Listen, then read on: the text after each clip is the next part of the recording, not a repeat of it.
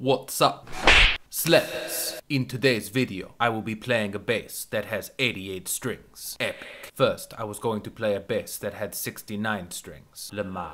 But then I found this bass that had 88 strings and it seemed even more epic. This bass is also completely fretless and has no headstock or tuning pegs. OMG. In order to play this very special bass, I have to control it with a set of keys connected to special hammers that slap the strings for me. This means I am unable to slap the strings myself, and it makes me very sad. You must help give me the strength to carry on, so slap the like button now for this epic 88 string bass solo.